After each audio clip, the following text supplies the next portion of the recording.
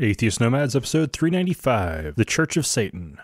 The podcast you're about to listen to includes cursing and talking about hoo-haws. Please be advised. Welcome to another episode of Atheist Nomads. I am Dustin. And we're definitely going to have some news today, but we're going to start off with the Dustin off the degree right after this quick announcement that I was on the Zachrilege podcast. So you can check that out. Got the link in the show notes to his podcast. Check it out. We caught up. I was on that show back on episode 7, and he's now on 242. So yeah, check it out. And hopefully you'll enjoy that. Lauren might be joining me for the news, but we'll see. But for now, let's get into Dustin off the degree. So we've talked about the rise and development of Satan. We've talked about, the Satan of the Bible. We've talked with Lucian Greaves from the Satanic Temple and covered a lot of news stories about the Satanic Temple. We've referenced the Satanic Panic. And I do want to do a Dustin off the degree series more on Satan and Satanism. But before we can get into a lot of that, we need to get to what's the original Satanists, and that is the Church of Satan. And this will also tie in with a bigger series for Dustin off the degree that I'm planning on doing on the rise of these radical groups that are really threatening to destroy democracy. And I'm not saying that Satanists are a part of that problem, but the Satanic Panic in the 1980s definitely was. So this is going to be the kind of the early primer on this. The Church of Satan was formally established April 30, 1966, at the Black House in San Francisco, California, by Anton LaVey. He was the high priest of the Church of Satan until his death in 1997, but it had already started before then, just not as a formal organization. It all began in the 1950s when he bought a Victorian house in the Richmond district of San Francisco and painted it black. Then he started holding Friday night lectures on the occult at his house. While working through these, it allowed him to work out his satanic philosophy and allowed him to put to use weird things that he'd studied over the years. He started doing witches' workshops to teach women about seduction and manipulation through glamour and feminine wiles. And nobody knows how many people were actually in these early groups, but a lot of the estimates are probably around 20 people. Then in the early 1960s, LaVey started a group called the Order of the Trapezoid, and then that gradually developed into the governing body of the Church of Satan. By the mid-1960s, LaVey published the Satanic Bible. In the mid-1960s, LaVey was writing stuff and disseminating it through the circle. The papers were being called the Rainbow Sheets, and then the essays were gathered and presented as an introduction to Satanism, and then would be featured in the Book of Lucifer. There was also around that time a paper describing magic and how to use that for practice and for ritual. After Anno Satanis, the first year of the Age of Satan, it was 1966, with the formal founding, LaVey continued performing, these weekly meetings at his house, but they turned into weekly rituals. In February 1967, LaVey performed the satanic marriage of Judith Chase and journalist John Raymond, and that got a lot of publicity. And he also performed the first ever recorded satanic baptism with his youngest daughter, Zena, which also got a lot of public attention. Celebrities joined the Church of Satan, including Sammy Davis Jr. and Jane Mansfield. The group spread, establishing grottos in Detroit, Michigan, Dayton, Ohio, and New York City. The Church of Satan then started showing up in books, magazines, newspapers, documentaries, movies, TV interviews, and getting a lot more attention. By 1972, LaVey stopped having rituals in his home. 1973, the Michigan, Ohio, and Florida groups split off to form their own group, which then disbanded the next year. After that, members in Kentucky and Indiana split off to form their own group as well, the Ordo Templi Satanis. And then by 1975, LaVey was done with the grottos, so he got rid of them and then brought them back. And then got rid of them again. Then the Satanic Panic hit. We will cover most of the Satanic Panic later, but the actual satanic connection to it was media reports of criminal conspiracies within the Church of Satan. It ended up being enough reports of that the FBI had to issue an official report saying there were no criminal conspiracies involving the Satanic Church. The Church of Satan. Zena, who had been the first person baptized in a satanic baptism, by this point was high priestess of the Church of Satan and became the spokesperson. Anton, by that point, was not wanting to be in the media, and Zena was willing to do that. So she showed up on The Phil Donahue Show, Nightline, Entertainment Tonight, The Late Show, Secrets and Mysteries, The Sally Jesse Raphael Show, and more and more and more and more. She even did some interviews with televangelist Bob Larson. Other members also got involved with media attentions trying to refute these allegations of criminal activity. Fortunately, that eventually died down. When LaVey died, the church was turned over to Blanche Barton, his partner, and Carla LaVey also worked with her to help keep that going. Then Carla LaVey left the Church of Satan to create the First Satanic Church. In 2001, Blanche handed it over to Peter H. Gilmore and Peggy Nadramia, who are the current high priest and high priestess, and they published The Black Flame, which is the official magazine of the Church of Satan, and they are still around. The reason why, when you hear about Satanism now, it is the Satanic Temple, not the Church of Satan, is because the Satanic Temple does activism and tries to get in the news. The Church of Satan doesn't proselytize, doesn't do activism, and doesn't try to get in the news. They don't want to have attention. They want to be left alone. On the date of 666, that's June 6, 2006, the Church of Satan had its first public ritual satanic mass in 40 years. And they did that at the Steve Allen Theater in the Center for Inquiry in Los Angeles, marking the 40th birthday of the Church of Satan. If you wanted to be a member of the Church of Satan, it costs $225, and you just have to fill out a registration statement and send off your money, and then you're a member for life.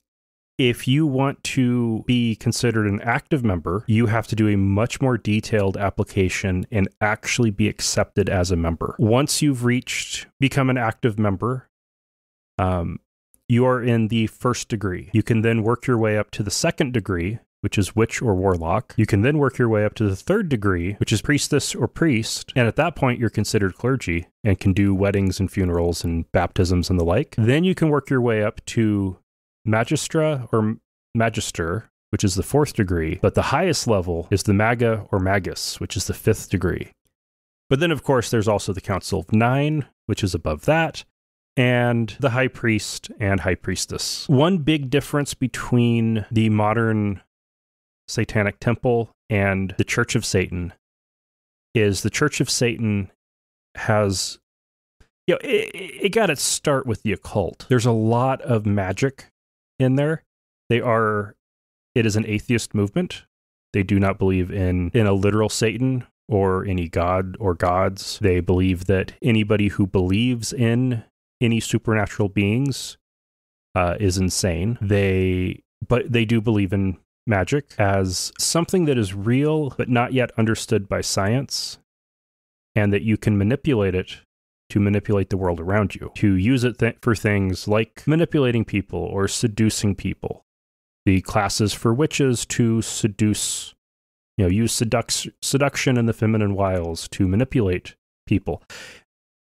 When you get into that kind of stuff, it kind of makes sense that how that would create the satanic panic. You've got a group of people doing magic with witches seducing people and holding black masses. Yeah, it kind of makes sense how that got there. The Satanic Temple rejects the Church of Satan as being autocratic and overly superstitious and not doing any useful activism. The Church of Satan doesn't recognize the Satanic Temple, saying that they are pretenders and not true Satanists, that only the members of the Church of Satan are the true Satanists, which is kind of funny when you're considering they don't actually believe in a Satan. They view it as Satan is the adversary, and that the Church of Satan is the natural adversary to religion and to the church. Not that they believe in the same supernatural beings, but they believe they are the adversaries, therefore Church of Satan works. And the satanic ritual and imagery works for that anti-religious mindset. One common criticism I've heard of the Church of Satan is that it is inherently hedonistic, which makes sense with the magic and wiles and seduction and whatnot, that there would be a lot of hedonism involved with it. It's never been all that big of a movement. Other than the Satanic Panic, it hasn't ever really gotten all that much attention. But it is worth going into that, yes, the Church of Satan is a thing. It is not the Satanic Temple. That is a different thing. The Church of Satan has the Satanic Bible. The Satanic Temple does not. The Church of Satan had Anton LaVey. The Satanic Temple has Lucien Greaves. No one from the Church of Satan has ever been on this podcast. Several people from the Satanic Temple have. So the next topic we're going to cover for Dustin Off the Degree, hopefully next week, if not, it'll probably be the week after, will be the Satanic Panic of the 1980s. That is a very interesting topic. I'm planning from there to see if I can get Lucien Greaves back on to talk about the Satanic Temple. So in the opening, I said Lauren might be joining us for the news, and Hello! Here she is. At this point, I think I'm feeling better than you are. Yeah, coming down with something, so hopefully I'll be okay. And I still think it's allergies. hopefully it just is that. It doesn't make it any easier, though, does it? Nope. No, not really. Yeah. All right, so let's get into the news. All right. During the impeachment trial, there was a bunch of religious stuff in that. Because that belongs there. Do you want to guess which side did most of that? Probably, yeah, the Republican. Was it the actual Republicans or was it the defense? Actually, it was mostly the Democrats. Oh. Yep. So. We need to have a stern talk with them. Oh, yeah. Yeah. So, all right. So we'll start off with one of Trump's lawyers, Schoen. He's an Orthodox Jew, David Schoen. Okay. Last week, I almost included a story and then decided to drop it because he had put in for getting the trial, not have it on Saturday because he's an Orthodox Jew and couldn't work on the Sabbath. And so they did put it in on the schedule to have, they did accept that request from him and take Saturday off the schedule. And then after talking over the team, they all decided, yeah, they can go on Saturday without him. So he put in a letter asking them to drop that. Okay. That's odd. Yeah. And then while he was doing his parts of it during the trial, he didn't have anything on his head. Yeah. The normal stuff that Jewish men have. He skipped all that. But every time he took a drink of water, he put his hand over the back of his head. To keep every single time. Is it just a habit? And what he ended up saying was he didn't wear a kippah because he was afraid it might offend somebody. I can see maybe afraid that there would be prejudice against him. Well, if you think about it, you're an Orthodox Jew fighting on behalf of Donald Trump to try to keep support from basically Nazis in the Senate. Yeah. So don't want to offend the Nazis. You shouldn't have been there in the first place. That explains why the team was like, no, we don't need you. We'll just go on Saturday. And he's like, yeah, actually, I still want to get paid. So never mind. But there is this thing that a lot of of a lot of Jews, especially the Orthodox Jews, every time they are eating or drinking, they recite some blessing mentioning God, which means their head must be covered whenever saying God's name. Oh. So he didn't have anything on his head covering it, so he just used his hand for that. I can see that just becoming, a force of habit. Now, if we want to talk about what religion getting brought into that, okay, he asked for the Sabbath off. As a former Adventist, that's something I fully understand. Yep. You believe it'd be wrong to be working that day, so you try to see if you can get some accommodation to not have to work that day. Okay, that's fine. He asked for that in advance and then withdrew it when it seemed like it wasn't going to be necessary. And then he tried to go as normal as possible, which, okay, if he felt like he needed to have his head covered, if you feel like you can't offend people by being yourself, that sucks. He was on the wrong side for that. Yeah, he was definitely, but also he got paid. And also he didn't push that onto other people. He just decided, I'm not going to bother with that this time.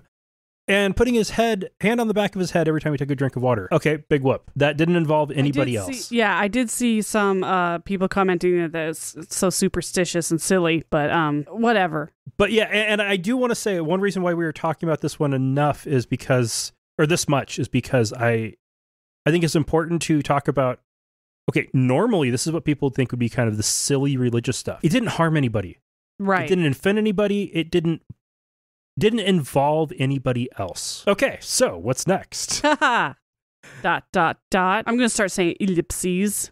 On Wednesday of last week, the Democratic House managers were caught in the middle of the hallways, huddling together for prayers. That pisses me right off. Uh-huh. I have a lot of built-up rage about that. High school, man. Getting around in those little hallways when the freaking youth group was doing prayers. Sometimes they purposefully made it so that they were taking up the entire hallway so that you couldn't pass. Yeah. So I had a baritone saxophone, which is basically a battering ram. So I crushed right through them on a number of occasions. So that pisses me off. So that started with, and from your stories from high school, Mormons and Catholics battling. Yeah. Well, this was started by Representative Madeline Dean of Pennsylvania, who told Jamie Raskin, who is one of the head people in the Free Thought Caucus, who does identify as a humanist and Jewish. Yeah. So she's talking to him about this prayer that she'd learned from her uncle, who was a Catholic priest for 50 years. So after she shared that with him, they called the group together to huddle together for her to say, "May God grant success to the work of our hands." Okay. She really have to waste everybody's time with that? Waste everybody's time and get the side that's done better with maintaining social distancing to huddle together in a hallway? Yeah. I bet there was immediate regret with Raskin. Yeah. That's it. Oh, God. How did I get dragged into this? Well, there's more. Put a pin in that one. Erik Salwell referenced the Bible several times while talking about the police officers that defended the Capitol, noting that he comes from a law enforcement family and said, quote, "In many law enforcement families, we pray for our loved ones, and we know the scripture of Matthew 5:9. Blessed are the peacemakers, for they shall be called the children of God. In the video, you will see how blessed we were on that hellish day. We had a peacekeeper like Officer Hodges protecting our lives, our staff's lives, and the Capitol and the certification process." Okay. So yes, that is pulling in religion, but could be a lot worse than that. Right, yeah. That's just people drawing from their life experiences to make a point. He didn't, call for everybody to pray or anything. No. Nope. So, but this is the Democrats? This is the Democrats. Yeah. They did not talk about the religion of the mob. I roll. With their prayers in the House and Senate chambers and crosses and all of the religious shouting and religious signs. I guess you could say it was the white elephant in the room. Yeah. So they were trying to out Jesus the mob to try to win over as many of the white Christians on the Republican side that they could get. Well, fuck them. Don't stoop so low. Yeah. Trump's team didn't talk much about religious stuff in any of the things they were talking about. A little bit here and there. Okay, so it is relevant, but they would probably want to distance themselves as much as possible from that. Except for when they were trying to defend one of Trump's tweets from that day. Oh, and it actually wasn't even a tweet from Trump. It was a retweet. And it refers to Calvary. You know, when you do this, we'll bring in the Calvary. Yeah. As in the crucifixion of Christ. What? Oh, that's not... Calvary. No, Calvary is guys on horses. The backup, the support. The different spelling of it. You misspelled. It has a misspelling. It's a fucktard. Of bringing in the heavily armed troops. Yeah, okay. The Calvary, not Christ on Calvary. Oh my gosh. Yeah, okay. So then saying, quote, and this was from Schoen, the Orthodox Jew on Trump's team, the tweeter promised to bring the Calvary, a public display of Christ's crucifixion, a central symbol of her Christian faith, with her to the president's speech, a symbol of faith, love, and peace. Except for it was a typo. Yeah. And everybody knows it.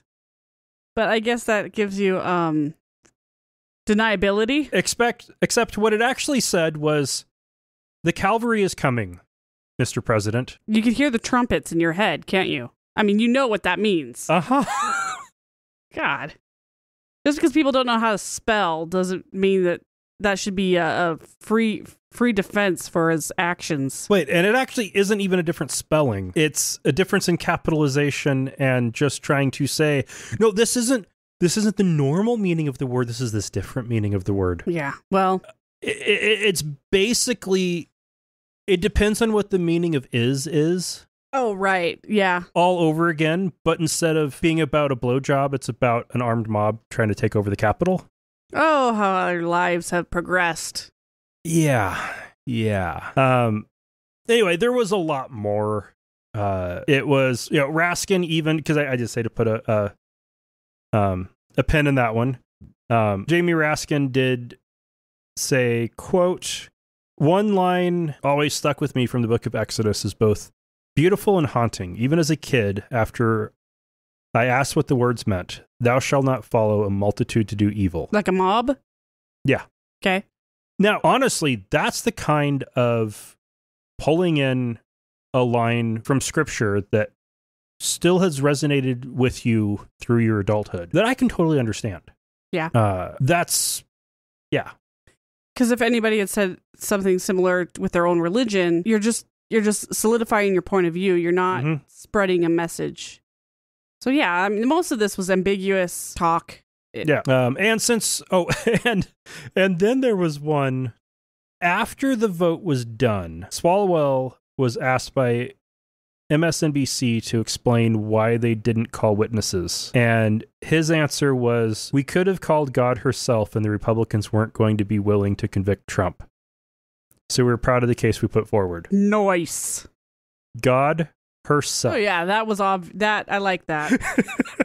Yep. God could literally be sitting there and say, I saw him do it, and they wouldn't convict. Because it was because they explained they let him off on a technicality. Yep. So it doesn't matter whether you're guilty or not when it comes to a technicality. Now, bring on the criminal court. Yep. Because they've made it clear, Mitch McConnell made it clear that Trump can be tried in criminal courts for what he did while president. Everybody admitted that he was guilty. Yeah. Yeah. Most admitted he was guilty. Cruz and Hawley didn't. Fuck those guys. But they're co-conspirators. Jesus. They can't admit he's guilty or else they'd be admitting they're guilty as well. I don't understand how the whole jury thing it's very mind-boggling in this situation. But it's gone. It's past. It is worth noting that with the 57-43 final vote, yes, that was 10 votes shy of a conviction. That is not the highest vote margin that a impeachment trial has ever had. Andrew Johnson, his impeachment failed by 1 vote. Oh, this was the most bipartisan impeachment trial vote ever. which was part of the problem. So Andrew Johnson... Oh, wait, no, you meant bipartisan. Bipartisan, Okay, yes. Because they got quite a few Republicans to switch 7 over. Republicans voted with all 50 Democrats. But Andrew Johnson's, it was... there weren't very many Democrats in the Senate at that point because it was right after the Civil War. But I think it was 1 or 2 Republicans voted to convict him, and that wasn't enough. If they'd all voted to convict him, he would have been convicted and out. A couple said, no, this is just a political... You're just trying to get rid of him because you don't like him. Because he'd been vetoing everything Congress passed, and Congress is overriding every single veto. And so they decided just to get rid of him. Yeah, you think our government is shit. And that failed. We have history, people. We have histories. Bill Clinton, his was basically party line and failed. The last Trump impeachment trial was 1 Republican voting with the Democrats. Right. So it failed. This one was 7 Republicans voting with the Democrats. That was big. Yeah. Absolutely big. And it will be, I think in history, the end result of that will be that impeachment's not really possible. Well, convicting a president in the Senate is not really possible. Right. And that this was as close as it's come to a realistic probably ever going to get. Yeah. Hopefully in the future we won't have such a loyalty issue within the parties. Mm-hmm. All right. Moving on. Cow. Sorry. The American Atheists, being joined by Americans United for the Separation of Church and State, are suing the Department of Education. Ooh, this haven't been sued in a while. Well, they get sued all the time. They haven't been sued by atheists specifically in a couple years. Yeah, it's been a little while. Yeah. So this is based on a last-minute Trump administration policy change that they are trying to get overturned. And this rule forces universities to fund religious student groups, even if they discriminate against non-religious or LGBTQ students. Oh, that sucks. Interestingly, prior to this, there was no rule. Well, yeah, universities were doing it anyway. Some did. Some states had rules that didn't allow universities to have campus groups that discriminated against possible members.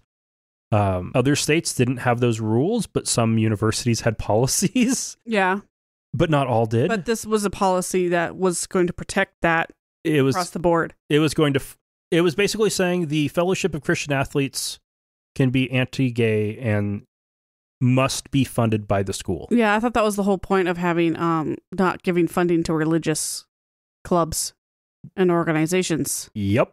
Because then you fall into this kind of crap. Yeah. Yeah, well. So the lawsuit is just wanting to get this rule stricken. Barely been in effect. Just get rid of it. But that doesn't solve the problem. No. We need stronger rules. We need to make sure that there's no such thing as a public university. Everybody pays for them. Okay, so this is where it gets really tricky. Yes, there are public universities, even though they are owned and at least in part funded by the state. They aren't particularly cheaper anymore than private universities in most states. Yeah.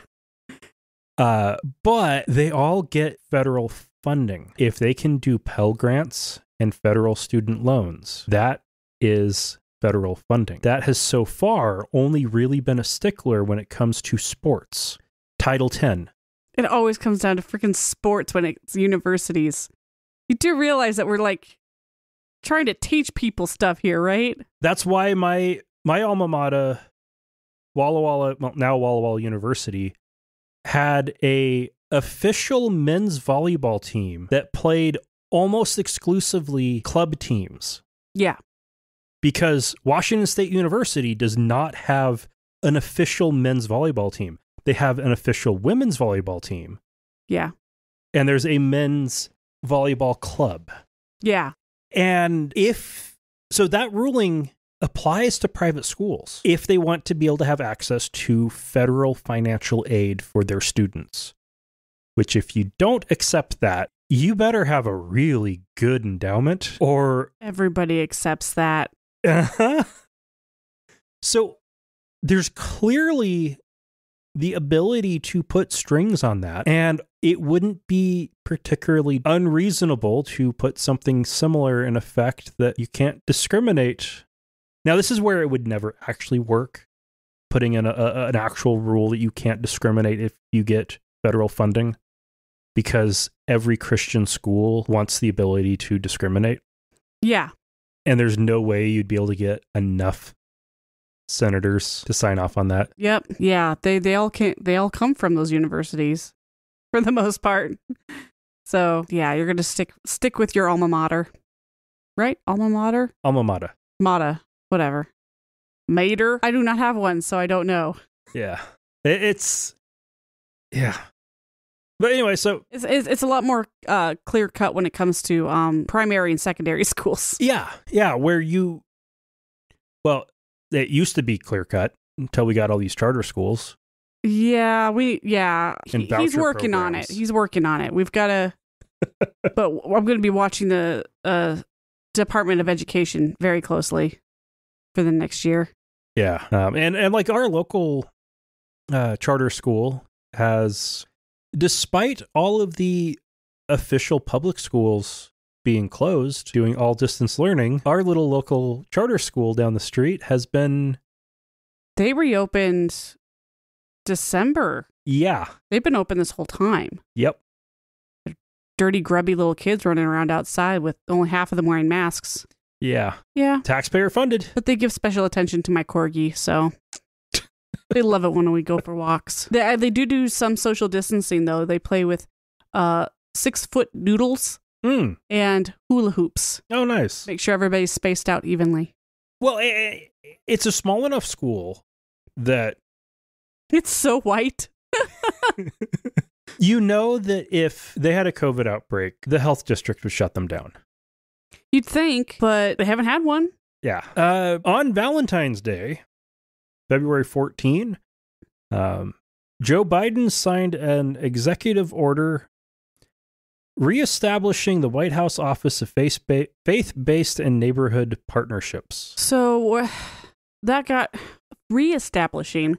Yes. Wasn't that George W. Bush's? Yes, George W. Bush first created it. Barack Obama doubled down on it. Donald Trump ignored it and then reestablished it as the Faith and Opportunity Initiative when he put it under the control of Pentecostal megachurch pastor Paula White. Oh, God. Paula White. But yeah, Faith and Opportunity Initiative. Right. Which didn't really do anything. No. Give him money. A little bit. A little bit. Yeah. It really didn't do much. It was among the many things that Trump tried to tear down. Apparently, the office is being called within the Biden administration the Partnerships Office. You know what? If it was the government trying to get churches to pony up for community service, that would be great. But that's not what this is. A lot of it actually is. I don't know. We'll see. Sounds to me like an excuse to fund faith-based initiative community services with federal government money. Yes. I want the opposite of that. Yes. To play devil's advocate on something that I think is ridiculous and it needs to be done away with. Oh, that's what atheists live for. Our society is... fractured? Much of the social safety net is missing. Yeah. And has been left to churches. Preschools are mostly run by churches and other faith-based organizations. Yeah. Including the YMCA. Homeless care. Yep. Food. Which, with food homeless banks. shelters, we run into that with homeless shelters in Boise, where the city has lost court cases about its rules that require you to go to a church-run homeless shelter or jail. Yeah. Hospitals. Yeah. Healthcare. Like, you look at huge swaths of society that is being run by these faith-based organizations. If you want to be able to shape the programs they're running for the community, you need to have a way of providing some incentive for that shaping. Yeah. God knows city governments can't afford to do it on their own. Nope. Now, I would love for us to rebuild our society in a way where faith-based community service isn't a necessary thing, but that would require a lot of work. You damn socialist. That's what church is for. And yes, I am saying I would love to see the government run homeless shelters, not churches, and hospitals instead of churches. Preschools. Yep. Just bring preschools and charter schools and all of that back under the school district. Yeah. Someday, maybe. But until then, you got to work with what you have. Okay, fair enough. Devil's advocate. Yeah. I was having such a terrible day. I missed that story completely. Oh, that one was a couple days ago. That was Valentine's Day. Oh, yes, that was. That was Valentine's Day. I caught it. Day. I caught it a few days before that. Oh. When it was still... They're talking about it. He was expected to sign it, and he has now signed it. Okay. And fortunately, that article was updated with the date that he signed it. You gotta love that. In Pennsylvania, State Senator Brian Sims has been one of the most, if not the most, openly gay and openly atheist person in an elected office in this country. All right. And he has decided to run. He is a state representative in Pennsylvania. He has been serving in his state senate since 2012. Okay. And is now running for lieutenant governor. All right. Is this the one that came under fire for posting pictures with his boyfriend? That was earlier today. I saw that somewhere. I don't know. Well, a gay man in America, if he has pictures of him with a boyfriend, it's going to come under fire, of course. During one notable speech he gave in the Pennsylvania State Senate was in 2016 when they were debating a 20-week abortion ban. He said, quote, "Each of us put our hand on the Bible and swore to uphold the Constitution. We did not place our hands on the Constitution and swear to uphold the Bible." Yeah. Ah, nice. If everybody realized that, if only, I wouldn't be so pissed off about them swearing on the Bible. Yeah. But there are many, many, many people who are running our government who feel like when they swear on the Bible, that's who their loyalty belongs to. All right. Well, we've got a blue law to talk about. What? I think the last one we covered was when Utah was last laxing up their alcohol laws. Yeah. I know we had one that we covered quite a few years ago when Idaho allowed Sunday morning alcohol sales. Mimosas. And well, it was the liquor stores to sell alcohol on Sundays. Yeah. Restaurants were still able to before that. Still need your Prosecco. But the Escambia County, Florida is working on a very similar change in rules because Florida is one of those states where every county can do whatever the hell they want. Okay. Oh, God, that's fun. We live in one of those states. Yeah, it's a mess. Yeah. And they, much like Idaho did before a few years ago, didn't allow alcohol sales, or at least liquor sales, on Sundays. Well, Sunday mornings. So Bloody Mary. You could probably get a Bloody Mary in a restaurant or bar, but you can't buy it from a liquor store. But, true. But you need the vodka. If you need a Bloody Mary on Sunday morning. You need to have a Bloody Mary. That's part of your religion. Yep. To have a Bloody Mary or a mimosa on Sunday morning. Prosecco you can get at a grocery store here. But you can't get vodka, so that works. So the current rule has been in place since 1989, which seems awfully recent for a blue law to be put in place. Yeah, well.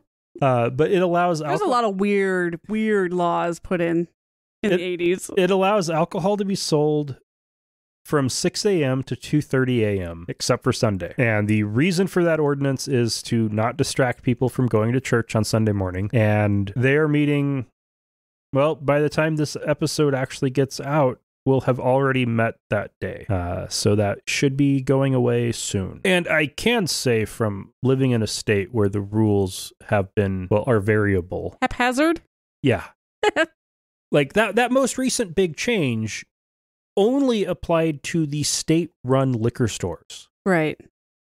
Because we still have those. And the state-run liquor stores just didn't open until noon on Sunday, and now they can open at 9 or 10. Yeah.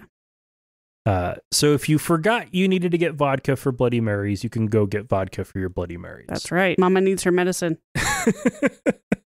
But in Idaho, if you go to the eastern side of the state, there are dry counties. Yeah. This was something I found very strange to discover because when growing up in Oregon, which they have loosened up on liquor.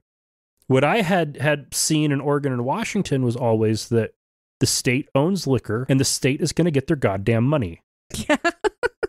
So they don't give that freedom to local jurisdictions. Yeah. And then I get to Idaho and it's like, yeah, the state wants their goddamn money unless you're a bunch of Mormons. They should be trying to take the money from the Mormons too. Yeah, they should. Alcoholism is a problem. Meanwhile, they're trying to ban marijuana while at the same time making it legal. So, yep. While not touching tobacco or alcohol. Oh God, it's just such a mess. It's worse than trying to ban marijuana. They're trying to make it unconstitutional to even try to legalize marijuana. Or any other psychoactive drug. Yeah. Including medication. Potentially. Depending on how poorly it ends up finally being written. Oh, these guys aren't the most literate. Yeah. We've talked previously about the Mormon Church's Ensign Peak Advisors, their financial fund, investment, the church-owned investment fund. Oh, yeah. The initial reporting on the... I always think of it the Mormon Church's basement day traders. Right. Yeah. Their $100 billion stock portfolio. Yeah. That first started getting reported a couple years ago, if even that long ago, with leaks. It was going on to Mormon Leaks website. And after some investigations that the government did based on those leaks, it was figured out that, oh yeah, this is a financial institution. Financial institutions have to do filings with the U.S. Securities and Exchange Commission every year. And so they have now started doing those filings, which shows that over the year 2020, they, in one particular fund, their stock portfolio, part of it, made $6.2 billion, which left their stock fund at $44 billion total. Wow. Now, this isn't the total of their holdings. That's the 100 billion, right? It was $100 billion in 2019. It has now had 2 years to continue to grow. The rest of their portfolio is land and probably gold and who knows what else. They gained $650 million off of Amazon without buying additional shares, just from growth, or at least not buying much. Tip: if there's a pandemic, invest in services such as Amazon. They had about $1 million in Tesla stock at the start of 2020. They ended the year with $330 million. Nice. God, that's a lot of money. That's how Tesla hasn't even done anything. That's how Elon Musk went from being one of the richest people in the world to the richest. Yeah. Jumping from $20 billion to over $200 billion. Yeah. Yeah. So that's so much money. Fake money.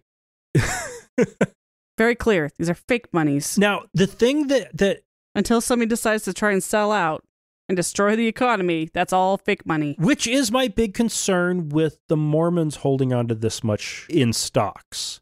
Because you're dealing with an organization that not only believes that the world is coming to an end, but is betting on it. Yes. They are and will cause it. They are literally betting on the world coming to an end, and they believe that when things start to go bad, everything like stock markets are going to dry up. So you know their plan is when it starts getting bad enough, there's that certain point where you hit sell all. If they dumped $44 billion in stocks, that would crash the global economy. I have a firm believing that no business should have the ability to crash the global economy or even the national economy. And granted, that's a kind of a stupid thing to say, because if you crash the U.S. economy, you crash the global economy. That's the global economy. No, yeah, you'd end the world by thinking that the world is going to end. And that's stupid, terrifying. And that's why I don't think, that's why it terrifies me when end of the world evangelicals are running the government, because you know they're not planning for 20 years in the future. No. It's all going to happen within their lifetime. And you know they're supporting Israel and trying to arm Israel to the teeth because they want a war in the Middle East. So freaking backwards. They want Armageddon to happen. Yeah. That's the only reason why white supremacist evangelicals back Israel. Certainly not a race issue. Nazis aren't fans of Jews, but they do want to see them die in Armageddon. Ugh. And so they will back Israel and attack anybody who doesn't. And claim that anybody who doesn't back. Oh man, it's... But yeah, the Mormon Church should not have sufficient power to tank the economy. And if you think it's kind of US-centric to say that if you tank the US economy, you tank the global economy, that's... If you tank the European economy, you're going to tank the global economy. Yeah. China nearly tanked the global economy. Was it 2 years ago? A year ago? Not long ago. China had some they almost put the whole world in a recession. That was shortly after the pandemic started. Shortly before. Oh.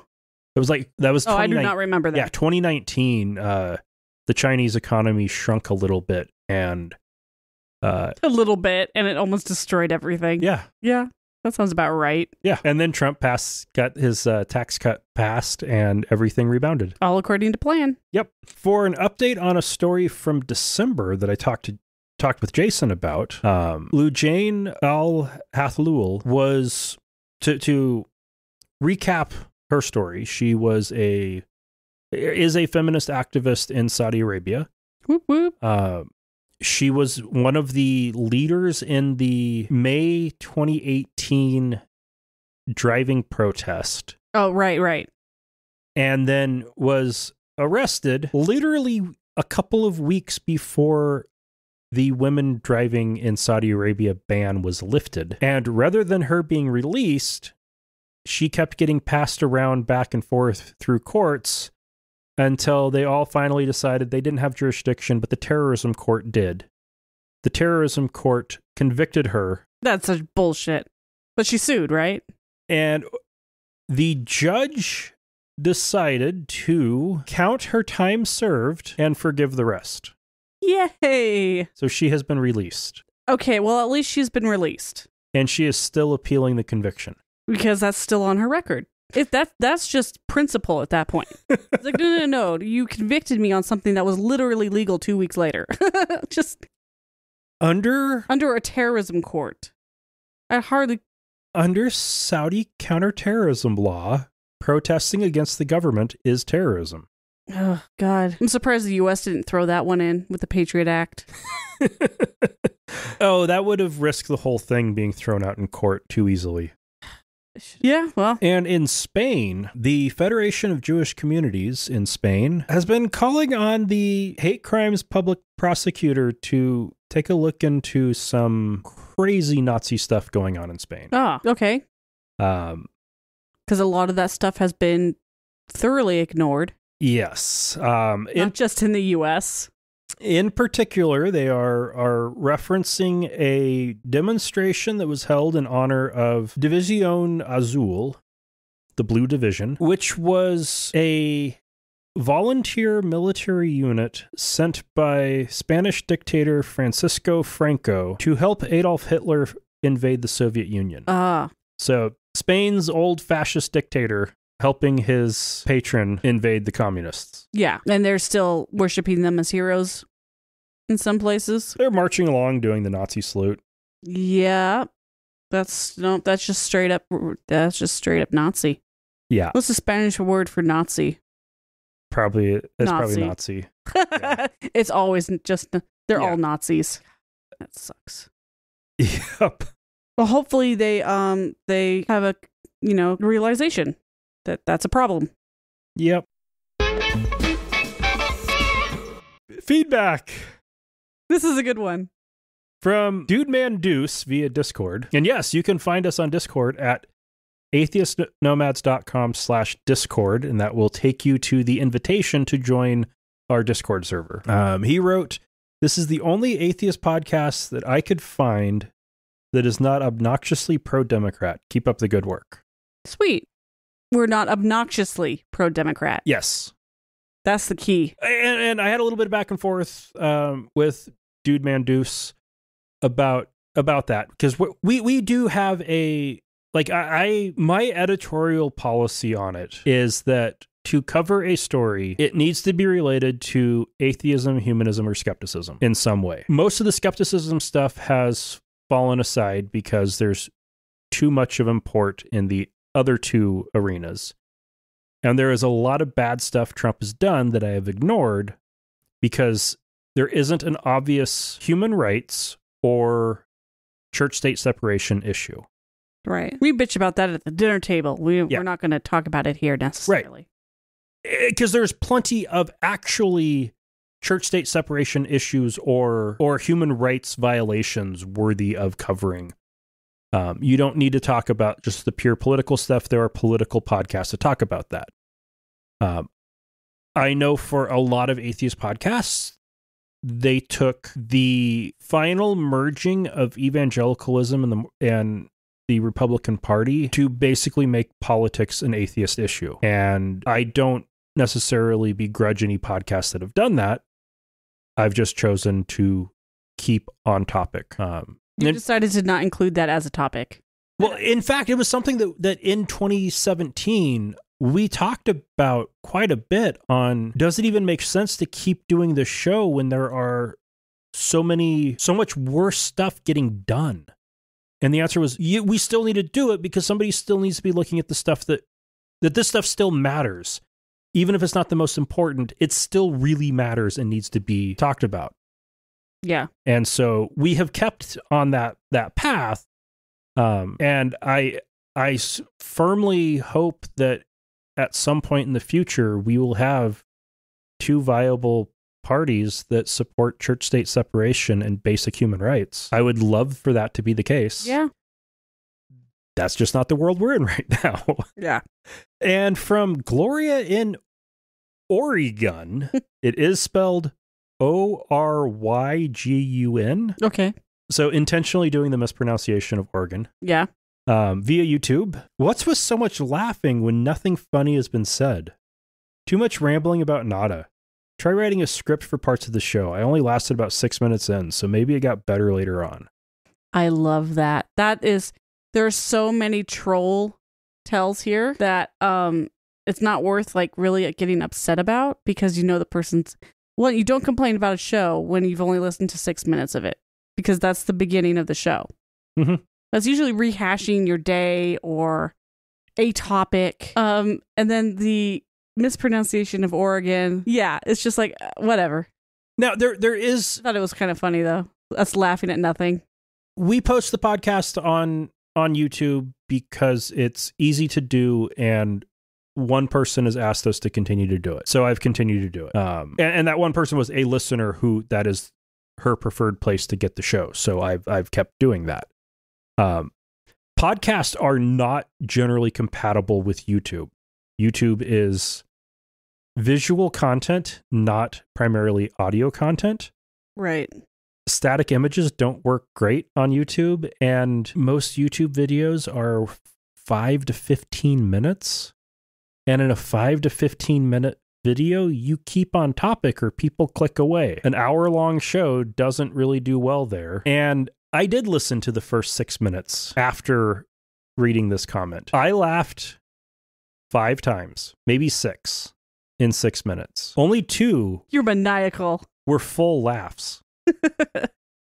Where I laughed at 2 jokes that Lauren made. that I thought were funny. 'Cause I'm hilarious. I don't care if Gloria didn't find those funny, but I thought they were funny.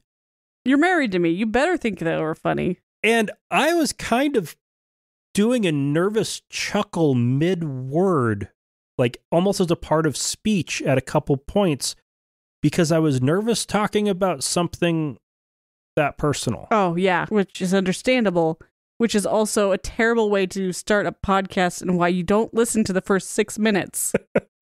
Yeah. Not saying editorially is the right. No, yes. Way, No. It is not considered best show to start with something that bad or something to start that weak.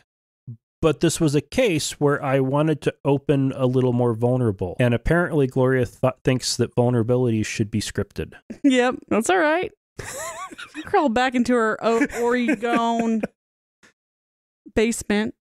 You know it's a 13-year-old boy, but that's my assumption anyway. Well, if you want to contact us, you can use the contact form at atheistnomads.com/contact, or you can email us feedback@atheistnomads.com. The contact email will still be working for a while, but I will be sending it to spam eventually.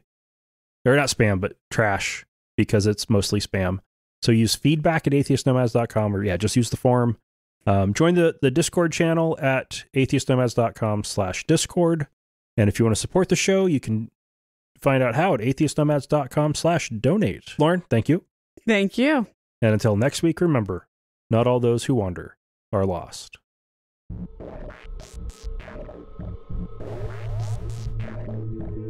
Thank you for listening to another episode of Atheist Nomads. You can find show notes and contact information at atheistnomads.com.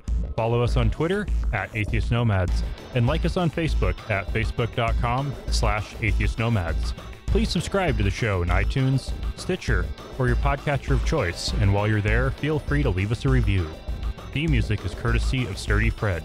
Until next time, this has been the Atheist Nomads.